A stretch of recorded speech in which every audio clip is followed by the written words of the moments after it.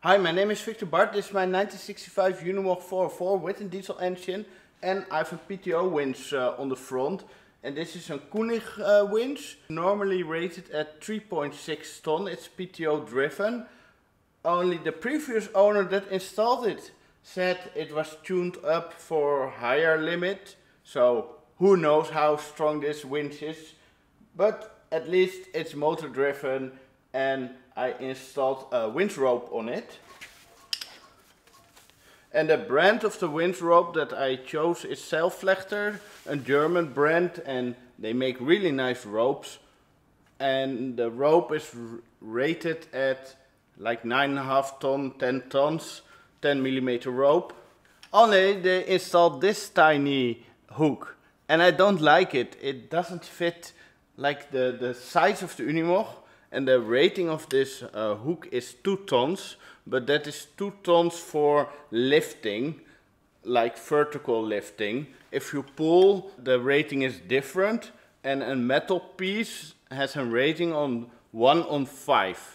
Sometimes with metal pieces 1/4, but mostly 1/5. So when they tested this hook, it's probably tested around 10 tons. So it should be enough for my Unimog, but I don't like that it is just too small. So what I tried was ordering a bigger hook with a special disconnect at the bottom. And the bigger version is just not deliverable. I forgot to bring this hook to my workshop today, so I'm now showing it at home. And I really wanted to have this style of hook, but I got scammed on Amazon. Because this is the 2-ton version, which is available pretty easy, and also by 4x4 in Annaland. It's like 20 euros and you can buy it everywhere. But I finally found the 3.15 tons version. This is 14 centimeter, the other one was 19 centimeter, and I ordered it. It was very expensive, 80 euros. And they sent me the wrong hook. I got a refund of them, luckily, and I could keep this. So yeah, this is a 2-ton hook, and it's just too light. It's nice for an ATV or something, but not for an Unimog. Also, this is like the most cheaply made version of this style of hook. Not sure what I'm gonna do with it, but it was a free hook. What I decided is, let's go back to the original hook that was with the Unimog when I bought it. And I already painted it, it was just a bit rusty. But this is just a Crosby hook, like a professional hoisting hook. So it's not recovery gear or something else, it's just real hoisting hardware from like a professional shop. And this is like much better quality hooks than this more like Chinese hook, because this one doesn't even have a brand. So this is probably just a cheap Chinese hook, and they probably have some good rating, so you can use them. But for my Unimog I want to use this bigger version. And this one, if you look up the spec sheets, it has a working limited load of 4 tons.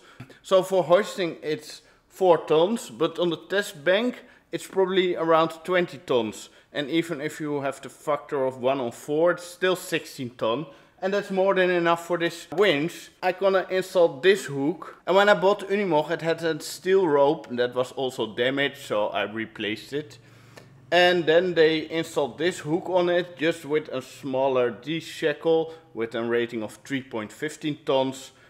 And that worked, but you can very easily just open a D-shackle and run off with my hook. So I don't want to have a hook that is too easy to just take off and run away with. For the coupling between the rope and the hook, there's a way better solution, and that comes also out of the hoisting crane world or chain loading chains. And this is this coupler. And when I bought this coupler, it was around 10 euros. It was bright green and not red, so I made it red. You can also buy them in red like this, but that is grade 80 for chain work. And grade 80 is a certain rating for hoisting materials, but you have also crate 100, that is this coupler, and this coupler has a working limited load of 4 tons, so it breaks by 20 tons, so that's more than enough. But I still want to have it red, so I spray painted it. And the way how this works is very nice.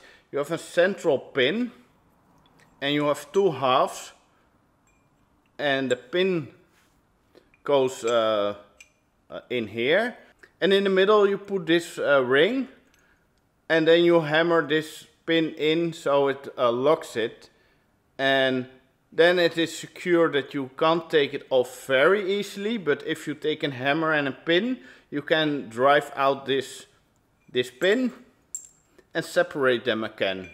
So if your hook is damaged in the future, you can just repair it or replace it or remove the hook. So that's why I like this kind of coupling. And it's very cheap and much cheaper than official 4x4 recovery gear. Let's install the new hook on my winch. The small winch hook is directly attached to the self-flechter rope.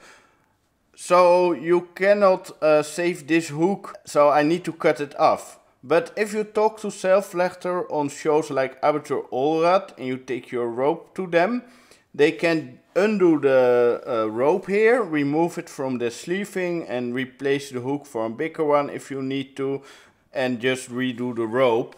But I like this hook like it is, and I just make my own extensions on it, so I can just remove this hook and throw it away because I don't have a need for a small hook like this.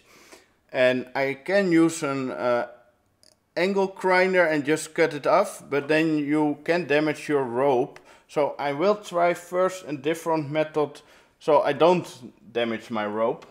Let's see if this cutter can cut the hook off. And normally in Amsterdam they use this kind of cutters to cut off bike locks and steal your bike.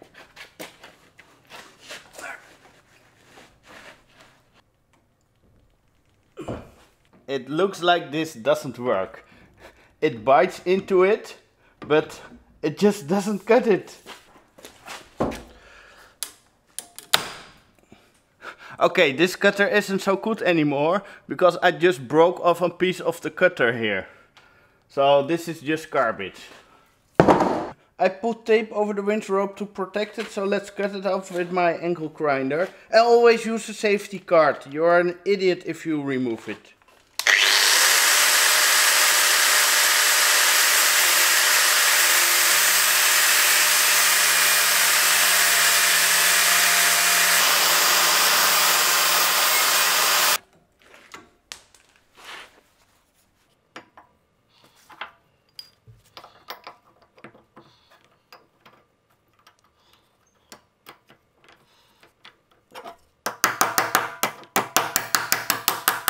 Super nice and simple to install this hook with this coupler. And it's a much heavier duty setup now. And the nice thing about this hook, if you open it like this and you put tension on it, it automatically locks.